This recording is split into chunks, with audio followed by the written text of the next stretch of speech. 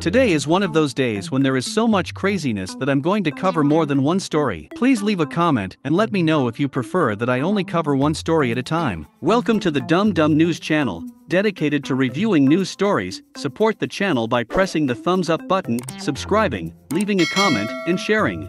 Sources will be linked in the description so you can read the full details yourself. The first story reads, heavy snow and rain across Northeast and Midwest next week is expected to throw a wrench into Thanksgiving travel plans for up to 50 million Americans. Please be safe if you are traveling and extra safe with the crazy weather. I'll keep you all in my prayers. The second story says, Kyle Rittenhouse prosecutors held back high-def drone footage of Kenosha shootings from defense and gave them low-quality video sparking them to file mistrial motion that could see teen walk free. Well, you don't say. What a horrible idea to withhold key evidence in a trial that could spark riots in the city. What a shame that our tax-paid prosecutors are doing this in this high-profile trial. I didn't see it in the article, but I'm wondering if these were government-manned drones. Speaking of the government, the next story states, Kevin McCarthy slams Biden's DOJ after whistleblower revealed FBI used counterterrorism tactics to investigate parents complaining about CRT. Demands AG Garland prove he did not lie before Congress. Apparently, if you care enough about your child's education to go discuss your concerns to the school board about what is being taught in schools, you will get a new FBI label, Edu Officials. Not only that, but you might be investigated and charged with a crime. What in the world is going on here? While we are on the subject of schools and what students are being taught, this next story just gets crazier. It states, Old Dominion University places trans professor, 34, on leave after interview defending pedophiles as minor attracted persons and saying they shouldn't be ostracized because they can't help their urges. I'll let you watch the video while I facepalm and shake my head in disbelief. I use the term minor attracted person or MAP in the title and throughout the book for multiple reasons. First of all, because I think it's important to use terminology for groups that members of that group want others to use for them. And MAP advocacy groups like Before You Act have advocated for use of the term MAP. They've advocated for it primarily because it's less stigmatizing than other terms like pedophile. A lot of people, when they hear the term pedophile, they automatically assume that it means a sex offender. And that isn't true, and it leads to a lot of misconceptions about attractions toward minors. I've definitely heard the idea that you brought up, though, that the use of the term minor attracted person suggests that it's okay to be attracted to children. But using a term that communicates who someone is attracted to doesn't indicate anything about the morality of that attraction. From my perspective, there is no morality or immorality attached to attraction to anyone because no one can control who they're attracted to at all. In other words, it's not who we're attracted to that's either okay or not okay. It's our behaviors in responding to that attraction that are either okay or not okay. And I want to be extremely clear that child sexual abuse is never, ever okay. But having an attraction to minors, as long as it isn't acted on, doesn't mean that the person who has those attractions is doing something wrong.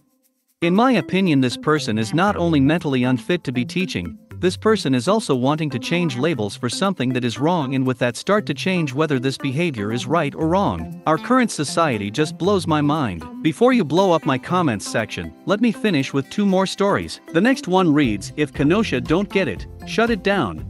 BLM protesters face off with pro-Rittenhouse supporters outside court after jury finished for the night.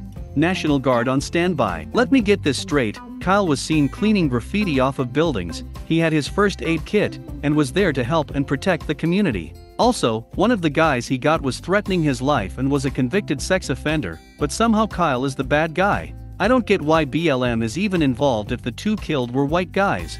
Well, I wanted to end today's video with a bit of good news. The last story says, my parents should be in jail. Britney Spears says her father and church-going mother should be locked up for her degrading $60 million 13-year conservatorship. Yup, that's right, Britney. I might be crazy, Spears is now free from her conservatorship. Let's see what she has to say. Okay, so I'm here today to answer all of your guys' questions, and the first main question that you guys have been asking me is, what am I going to do now that the conservatorship's over with?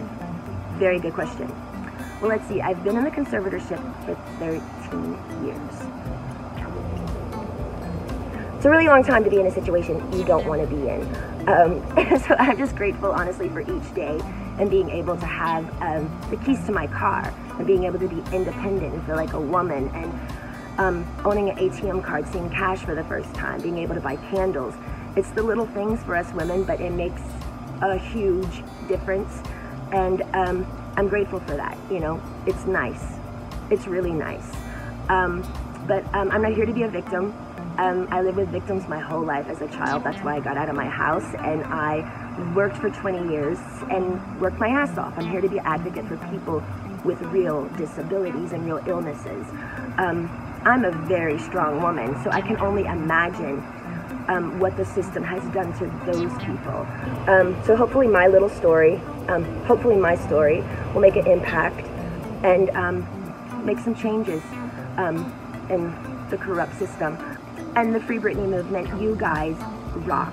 Honestly, my voice was muted and threatened for so long, and I wasn't able to speak up or say anything, and because of you guys and the awareness of kind of knowing what was going on and delivering that news to the public for so long, you gave it awareness to all of them, and because of you, I honestly think you guys saved my life in a way, 100%.